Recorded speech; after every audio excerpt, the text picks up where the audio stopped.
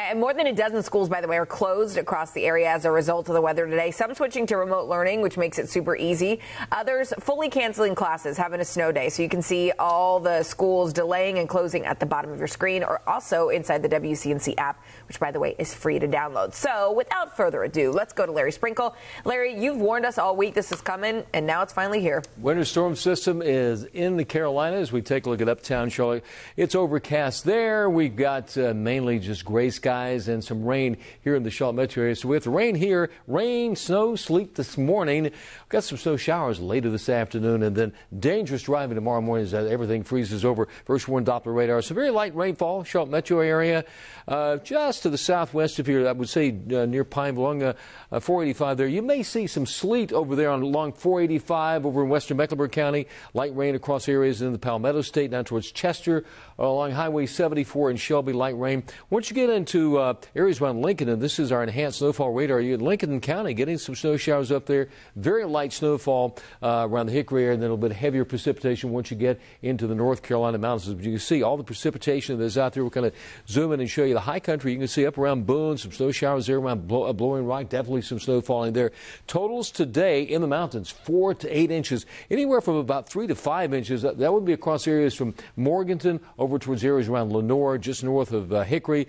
Lincoln to Statesville, 2 to 3 inches, and maybe in the Charlotte area as we get towards late afternoon, half an inch to inch of snowfall here. We're going to stay in the mid to upper 30s with that precipitation this morning in the form of mainly just rain here, maybe mixing with just a little bit of sleet out there this morning.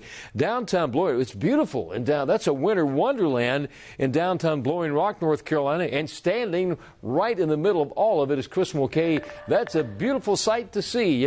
Standing in a winter wonderland. I'm not going to sing the song. I'll let you do that. Yeah, no. I'll spare everyone, Larry. But no, the lights are still up here, and it really is gorgeous. I'm turning into a snowman. Been here for about 5 minutes, and it's accumulating on me. So the snow rates have picked up. We just had a truck that drove by.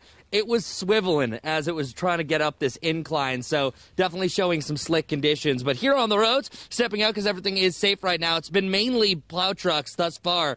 When the first snow came, it was more of a wet, slushy snow. Then it was followed by more of a dry snow. Now we're starting to see those flakes stick together. This is the snow that actually adds up a little bit more, but of course I'm a child.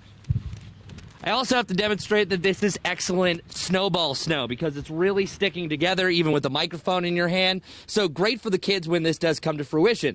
But it's adding up pretty quickly. We've already seen about 2 inches. Willie, I'm so sorry about that. We are seeing about 2 inches right now on the ground. I easily could see about another 2 to 4 by the time this event is completely done. But we're looking at slick conditions. I would say the worst drive was the drive up on 321. As I mentioned earlier, you saw the right side of the road completely snow covered, and then everything was snow covered the higher and higher you got up the mountain. So yes, it is beautiful right now with the lights flickering and the snow coming down, but certainly driving around, especially on that slight incline, not the best drive. So drive safe, everyone, but if you love the snow, enjoy it because this is the first big one of the season. Now let's head back to Charlotte to see what's going on for the roads with Ruby Durham. Good morning, good morning. Chris, be safe out there. Drive slow. That is the word of the day, especially if you're about to head out anytime soon. Let's talk about some of the accidents that we're looking at. The first in Cabarrus County, Cold Springs Road at Cold Spring Road South. We have an accident at that intersection that's causing some delays. If you're not familiar with this area, it's right near Cold Springs Preschool. In fact, Independence, Boulevard near... There we go. Looks like we're having a little technical difficulty. At Woodway Hills Drive, we do have an update for you. That accident definitely involving a FedEx tractor trailer. There are crews on scene, CMPD to be exact. However, you'll want to expect delays as you head out for your morning drive. We will talk about drive times coming up in my next traffic report, Carolyn. All right, Rubes, I'll take it. Let's pick up our team coverage right now. Wake Up Charlotte's Billie Jean Shaw. She's live up in Statesville. And Billie Jean, you've been here in Charlotte any amount of time. You always know that right there along where you are, that interstate is often a dividing line between who sees snow and who doesn't see snow. What are you seeing right now?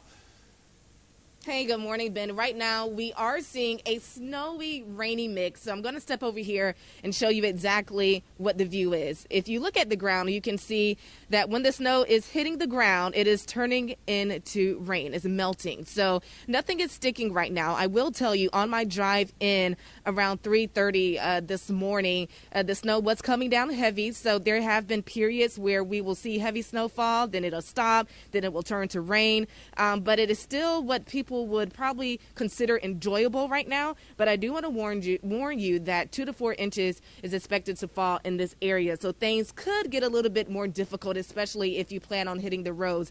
To make things a little easier, the city of Statesville and DOT, they have put a salt brine mixture on the roads. Of course, the city of Statesville controls the city roads, and I know that around 5, 6 o'clock they were putting a salt brine mixture down. They do have trucks on standby as we speak. We've seen several trucks pass by this morning already downtown Statesville here on Broad Street, but they are taking precautions. One of the areas they're focusing the most on are the entryways into the hospital, places where people may need to get in case of an emergency. So we'll keep you updated on everything that's happening in Statesville. Ben, Carolyn, I'll send it back to you.